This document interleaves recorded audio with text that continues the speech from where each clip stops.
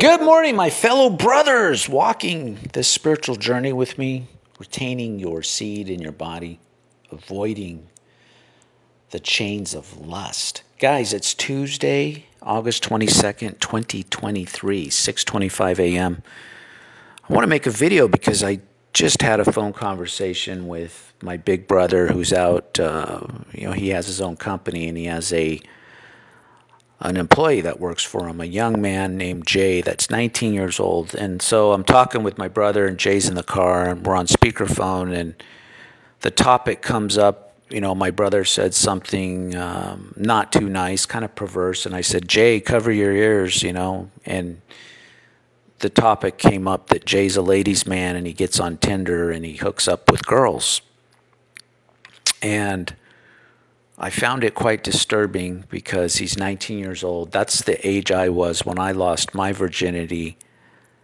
And from then on, I was lusting after women for 51 years, guys. So it disturbed me to see another young man going down that path that I went down, and how it really ruined my life. And you don't receive blessings when you're chasing women and fornicating and releasing your seed, guys. You don't. And it just, lots of misery, and you're a slave to the dark forces, guys. You're walking in darkness. You're unconscious. So it disturbed me. So I wanted to just review Proverbs 4, because this is the right way to walk, not that path.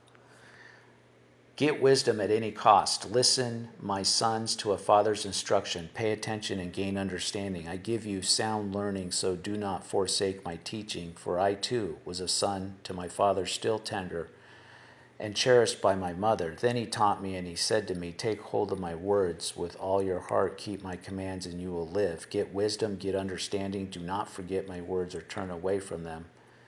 Do not forsake wisdom, and she will protect you. Love her, and she will watch over you. The beginning of wisdom is this: get wisdom, though it cost all you have. Get understanding.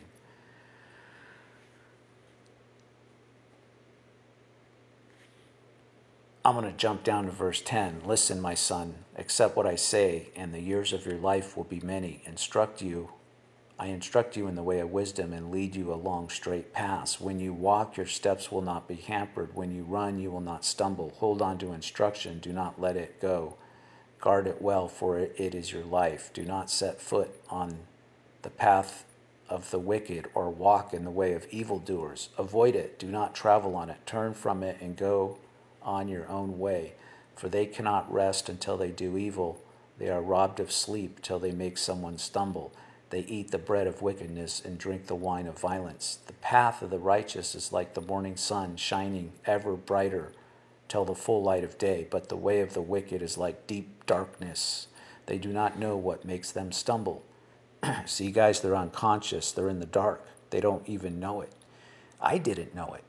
I didn't know that my lusting and pursuing pleasures of the flesh were causing me to stumble in my life, and all the bad things and curses and just darkness engulfing you.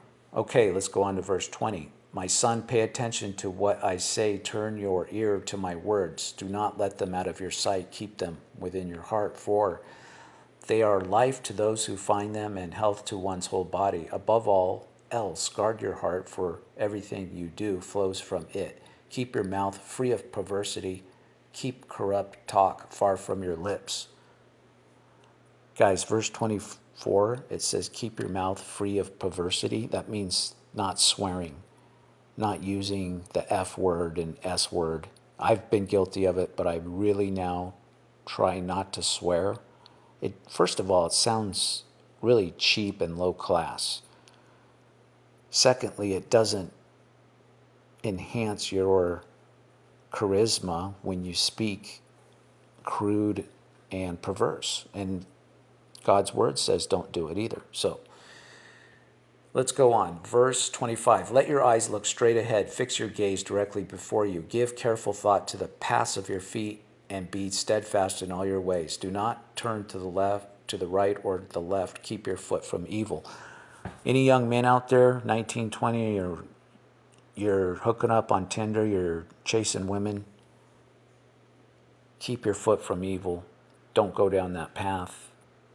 And if you have any questions or doubts, open up Proverbs 4. Read it all the time, as many times as you need to. That's it, guys. You have a good one.